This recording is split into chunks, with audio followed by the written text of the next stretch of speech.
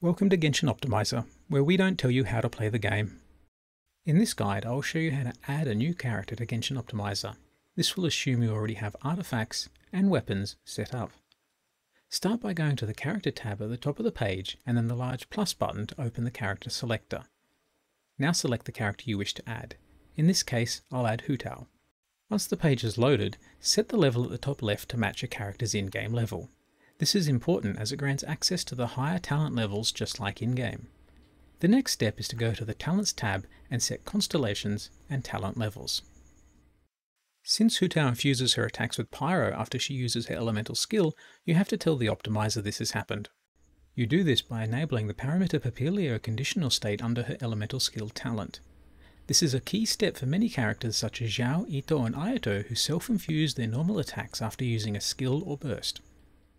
If you'll be playing Hu Tao under 50% HP to take advantage of her Ascension 4 passive, you must also tell the optimizer this is the case. Now you must equip a weapon, since new characters will come with an unleveled 1-star weapon just like in-game.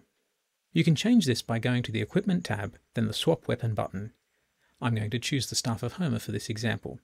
Much like her Ascension 4 passive, you want to tell the optimizer that Hu Tao is going to be played under 50% HP to take advantage of the Staff of Homer's passive. At this point you could add teammates, but we'll gloss over that for the sake of this video. So now you're done with the basic setup, you're almost ready to optimize your character. The first thing you want to do on the Optimize tab is select which 4 set artifact bonuses you want to take advantage of. In Hu Tao's case, she can only achieve 1 stack of the Crimson Witch of Flames bonus. Another popular option is to take advantage of the Shimanoa's Reminiscence damage bonus. Now you need to pick what type of damage to optimize for. This is where the optimizer is not a substitute for game knowledge.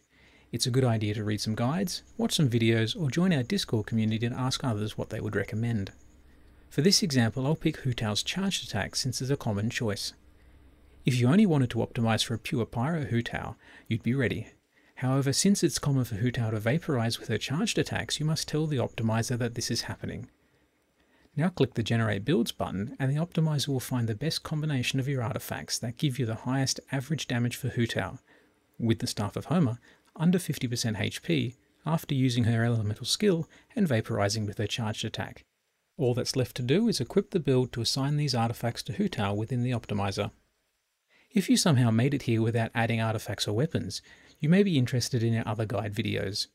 I hope this guide was helpful, and if you have further questions, don't hesitate to join our Discord community to ask for assistance.